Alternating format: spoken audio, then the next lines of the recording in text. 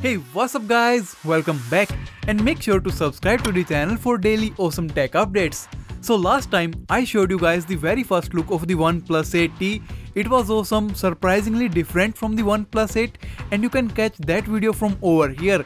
And today we have all the important and detailed specifications for the OnePlus 8T. These are courtesy of Android Central, and without any further ado, let's start. So the display of the smartphone is going to be a 6.55 inches panel with a 120Hz of refresh rate.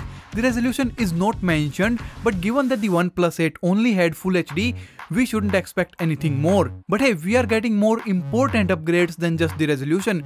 We are getting 120Hz display compared to the 90Hz on the OnePlus 8, and this puts the OnePlus 8T in the same league as the Note 20 Ultra, OnePlus 8 Pro and other 120Hz super smooth smartphones, and for a much lesser price. Now coming to the camera features of the OnePlus 8T, this time we will be seeing a quad camera setup, so one more than the OnePlus 8. For the primary shooter we have a 48 megapixel camera, which is kind of interesting because previous leaks have suggested that OnePlus is working on a 64 megapixel sensor. So it's possible that 48 megapixel is for the 8T and 64 megapixel is for the 8T Pro. Now people are saying that there won't be a 8T Pro, but there are leaks that there is going to be a 64 megapixel OnePlus camera.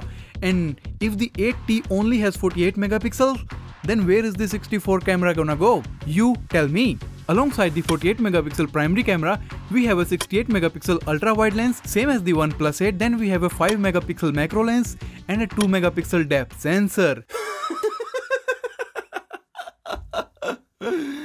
OnePlus, so how much foolish do you think we are? No, seriously.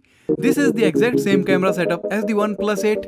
You give us additional depth sensor and you expect us to be crazy hyped? Like everyone on YouTube has already said, who uses the macro lens? The depth sensor is also useless.